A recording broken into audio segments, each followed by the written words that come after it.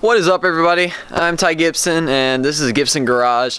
As you can see in my previous videos, I have a 1966 Ford F100, 2007 Crown Victoria Police Interceptor, and a 2012 Ford F350 Power-stroked 6.7 turbo diesel, and we just got a new Expedition and a 99 Jeep Wrangler. We just sold the 2015 F150 literally about an hour ago, and so now that that's out and gone, great truck, never had a problem with it, just didn't need it used for 3 trucks now. So I'm gonna show you guys an update on my 1966 Ford F100 build. Here, let's get right into it. Here she is. So the bed's over there, the cab's right here, and then we mocked up the front suspension out of the Crown Victoria. So here's the old suspension out of the truck. So it's got the twin I-beam. This is second year of it. It's for sale. So if anyone's local in Georgia, please call. Let me know. It's for sale. It came out of the 1966 Ford. Not a problem with it. Ran good. It's got the V8 coil springs, but that's what came out. And then over here, this Crown Victoria I purchased from the government. We had a lot of fun with it driving around, but now I cannot wait to see this thing go. There's no wiring left in it or anything. No actually value parts like that I'm going to use left in it. It's just doors, and the body's pretty decent other than that one dent right there. But you know, I found if you guys do have a Crown Victoria, if you guys take the drain plugs, I don't know if you can really see it here. If you take the drain plugs right there and put them up on the holes in the roof where the light bar was. Well, let me focus it. There you go. So if you put them up on the roof where the light bar was, it works as a perfect drain plug. So let's get on with that suspension there. The Crown Victoria, we disconnected the whole front end here.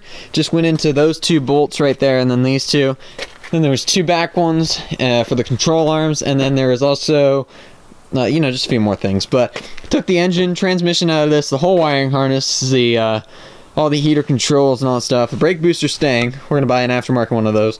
But all that stuff is out, and so we are starting to mock up the suspension here on the 66. So I kind of just laid this core support here with the fenders and everything. But let me show you.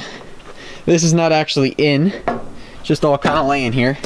But here's the suspension. Just focus it a little bit. All right, here's the suspension. So right there, those 2 holes in the frame rail, basically right about like here-ish. That's where the little dowel pin underneath, that's where that's gonna go, as well as this side. This side's a little bit rougher right there in the frame rail, but we're gonna clean it all up and fix it all up. Shouldn't be a problem. This right here, that's a bolt anyway, so that'll go out, and then yeah, so that'll go in, and then that side will go in. Should slap right into place. And then we got right here in the truck, I got these box kits. I got these box kits right here from Backyards Customs, and they're really well made and everything, so I'm gonna be bringing these in. But basically, cut out part of the frame where, let me show you. Basically, cut out like that little part of the frame where you're going around, so for extra support you box it in. And so this makes it so that way the Crown Victoria will bolt right up to it, or the suspension will.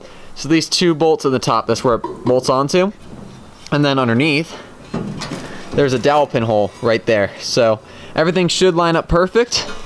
Weld that in, you got a boxing kit right there. So there's that, and then I even have control arm plates, which are somewhere in this mess. Somewhere, but here are all my parts for the truck. Everything's torn apart. Nothing's left in here except for all those parts and everything. And then, yeah, nothing's back behind the seat anymore. I took the gas tank out. And, yeah, so that's that. Let me put this box back in. There they are. There's control arm plates right there. So there's just bolts up some control arms, and go right onto the frame. So I've got pretty good patina going on up here. I'm gonna be painting it at some point, probably not right after, you know, I build it all. But yeah, this door is completely shot. So the bottom on the rust is pretty bad. Same with the other door. I have a skin for that door, but I have an extra door for this side. So all this stuff is being replaced. And there's my hood, my bed, and then I got, you know, the Ford written across. Got my license plate right there. And I just got mud all over my hands. That's nice. here's my old grill. I don't know if you guys have seen previous videos or anything, but this is like completely destroyed. It's like bent and messed up. There was some accident at some point, so it's pretty bad. Here's a radiator off of it. There's the front balance and all stuff.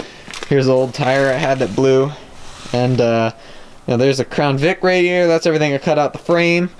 I got the heater box here, and then all the bumpers and all that stuff. That's a 2012 F350 bumper. It's actually pretty good. There's only like one dent in it, but we got a road armor, so we took that off.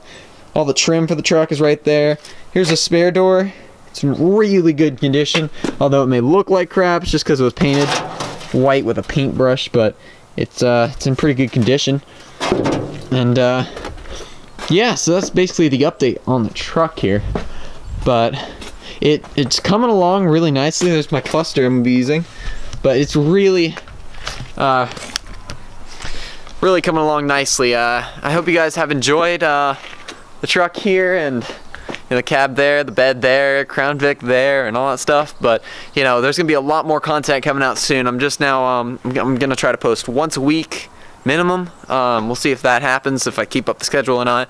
But yeah, so this truck build, it's gonna be basically like a whole restoration project. That's what this channel is gonna be mainly focused on. But I also have here in the garage, I'll show you, we have a golf cart shop, so we have a ton of golf carts. But that dirt bike right there, I have I've just rebuilt that. There was nothing but a frame not too long ago, so I just rebuilt that whole entire thing.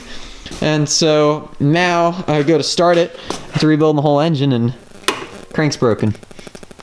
So I'm gonna try to roll start it later, and I'll probably post a video on that. But we'll see if that runs or not. This one runs. It's my little brother's. It's pretty cool. It's got the flames all over it and everything. But the throttle sticks on that, so we gotta, you know, fix that. And then here's our golf cart. We blew the rear axle out of it, but it's really custom, really cool. There's subwoofers on it and everything. There's a 12-inch subwoofer back there, full light kit and everything, lift kit, rims, tires, goes 45 miles an hour. Nothing stock on it. It's a beautiful cart. But yeah, this will be up and running soon, and I'll try to post pictures on that. Camber life. Now this is the bad spot right here. I don't know if you guys can see that or not. Nah, you can't really see it, but that axle shaft broke. So we have a new one for it, and I'm gonna put that on. Here's the Crown Vic engine. It's a 4.6 liter V8 that came out of it with a, I think it's a 4-speed transmission, but it's a completely built transmission, and since it was police used, whole top end of this motor was built for highway use, so it's a highway package of the interceptors. So that's going in the truck, and it's gonna be really cool. Here's all the wiring for the truck. There's an extra glass, or door glass for both sides. And then we have, you know, the column from the Crown Vic, and there's a Dana 30 for our 99 Wrangler. So, needless to say, my friend, he's looking at buying a 1998 Jeep Wrangler and doing an inline 6 swap on it. It's got a blown inline 4 right now, so I'll let you guys know. I'll try to post a lot more content should come out soon. I'm probably going to do a collab with my friends, so hopefully there's going to be a lot more content, and I really do hope you guys do enjoy. I know a lot of you guys saw my 3-liter diesel F150 video. That's not my truck. I just found it online, found it cool, so I just reposted it. But so that's what all you guys are writing. If you guys are writing to me about that, I have no association with that truck. I just found a thing online about it, and I thought it was cool, so I posted it. So we had that 15 F150, and I thought they were cool. So that's that, and hope you guys have enjoyed, and until next time, guys. 6.7 just sitting there pretty. If you guys want to see a review on that, please comment below. I'll probably be my next video.